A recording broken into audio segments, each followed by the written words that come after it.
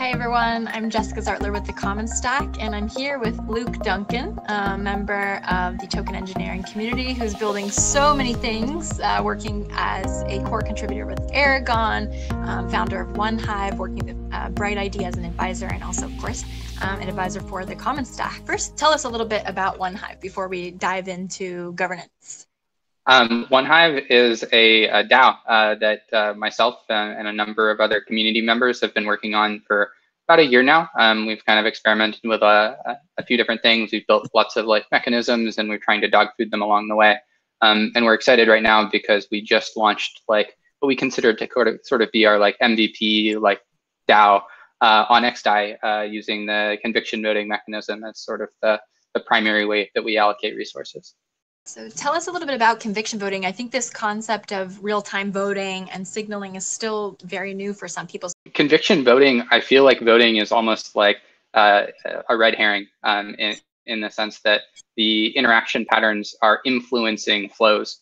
You're not necessarily making binary consensus-based decisions all of the time. And so when we're using it to distribute tokens, and you can stake on the types of recipients that you think should have tokens, and you don't need to reach majority consensus or complete consensus on any of these decisions. So as an individual member of the OneHive community, you can make a proposal saying that you want this particular thing to be prioritized or to be funded. And you don't need everybody else to agree with you. You just need sufficient people within the community to say, hey, that's something we approve of. And it allows the community to explore in many different directions simultaneously and more organically without having sort of a relatively centralized process where everybody says, we're going in this one direction. It's the one direction that we're going to go. And how do you think of this as fitting into feedback loops? Do you think that this kind of in a way, it kind of speeds up the feedback process, but then it also allows for this space for the development of kind of changing opinions and it as a signal? Can you talk a little bit about that? Yeah, so the time dynamics within conviction voting are really fascinating because you can have many, many different proposals on the table at different times, and you can explore things with less need for everybody to be involved because small initiatives take less conviction to pass. So you can explore parallel paths much quicker. But as you try and do things, there's a constraint in terms of how quickly proposals will pass. There's a global constraint on how quickly funds can be released. And so you have this rate of change within the system where the system can go in many directions. It can change directions over time, but the change to a certain degree is gradual. And this allows people to participate and enter or exit the system and sort of depend on it acting in a predictable way. So if you compare this to other forms of decision making, you always have this risk that somebody is going to come along and pass a vote that you disagree with, and it'll be instantaneously, and you'll have a very, very bad day. With conviction voting, decisions are limited in terms of their impact over time. So you can have big impact over a long period of time. You can have small impact over a short period of time. But as an individual participant, you know that you're going to have a chance to respond to those big impact things.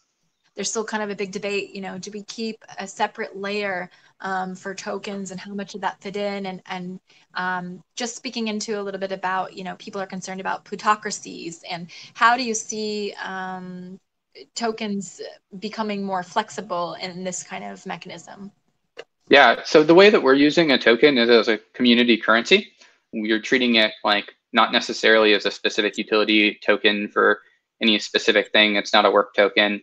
It's very much to kind of define our community values and the boundaries around our community. So if you hold Honey, you're constantly being kind of inflated to support all of the activities that everybody within the community that also holds Honey is supporting. I think that we'll see a lot more local community currencies as sort of a way to align incentives and coordinate activity. But I think that the importance of like fair distributions and equitable distribution models and incorporating like people in the process, like having human-centric DAOs, is really valuable. So we're actually like in the process right now in a hackathon project, integrating Bright ID so that we can distribute tokens based on like Sybil-resistant identity mechanisms. We're looking forward to using that like foundation to also explore like quadratic conviction voting, so that like even though you have like a capital-based sort of like vector in terms of using a currency to like make decisions, you're able to balance that out with a kind of more human or social-centric vector as well. So can we go ahead and jump in? You were going to give us a little walkthrough of the dashboard and show us what does this actually look like when we have tokens in play. I feel like there's a no honey, no money. Honey is money. No honey, no governance. This is our like MVP dashboard. Wallet balance will show up here, and the tokens that are inactive, like not staked on proposals, will show up here. And right now I've got 0 because I'm staking on both of these proposals. And all of the active proposals are listed on the front page. If we go to close proposals, we see some of the proposals we've passed in the past few weeks. Pretty much anything, anybody can submit a proposal. We've got honey that was distributed for like the initial work on this like MVP. We've got recovery proposals.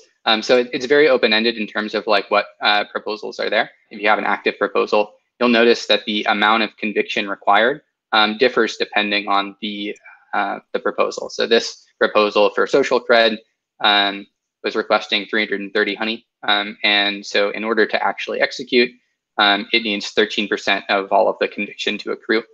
In this case, it was requesting a little bit more.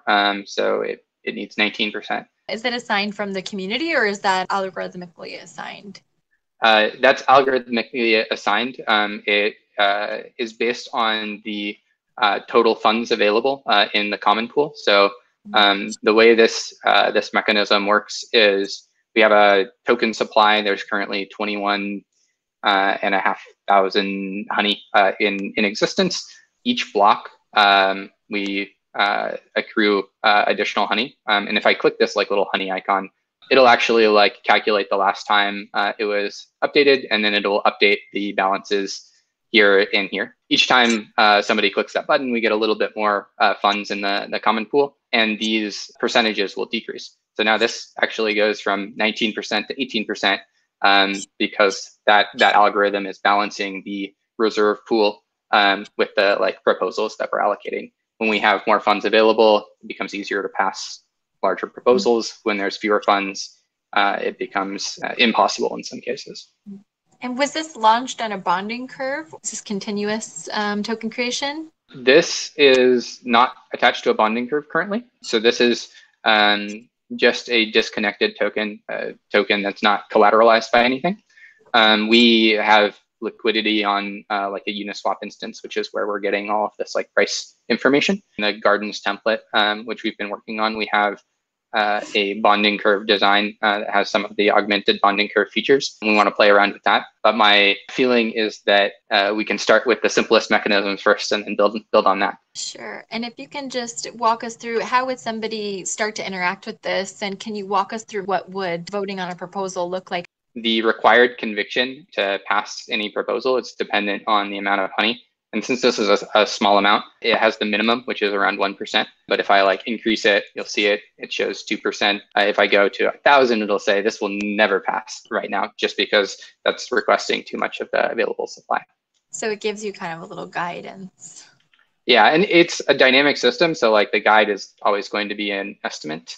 The way the staking works is you can choose to support a proposal. So this one I'm already supported, and the amount of tokens, I get this like slider and I can change this over time. We have this like progress indicator. There's like a darker like teal and then a lighter teal here and then gray. The lighter teal indicates how much conviction will eventually accrue over time based on what's currently staked there. So if I decrease my support, then we'll see like this red indicator the support that I was applying is going to start decreasing, but it's still technically supported.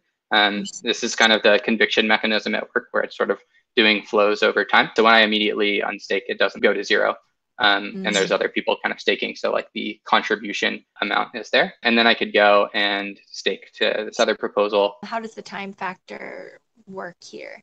There isn't a time limit. If you submit a proposal, it's kind of on the table until it's withdrawn. As the proposer, you could withdraw it. You could say, this isn't going to pass. And even if it were to pass, I'm not interested in kind of doing the stuff associated to it. So I'm going to withdraw it. But there isn't by default like a time constraint. What happens when it passes? When it passes, there's like an option to execute it, and the request amount moves from the common pool to the beneficiary address. We are trusting that you will perform the work, because you might want to make proposals in the future and they're unlikely to pass if you like run off with the funds. And it's very much like a trusted kind of reputation thing that I think will work like reasonably well at small scales. There's lots of things that we could do here in terms of improving the mechanism. Like there could be an escrow flow, which is something that the Common Stack and Giveth are very interested in, and I think would be super helpful, but we don't have that yet. I think where we're at is sort of like the very, very rough MVP stage. And as soon as like we start iterating and improving and getting to some of those like other pieces, like it becomes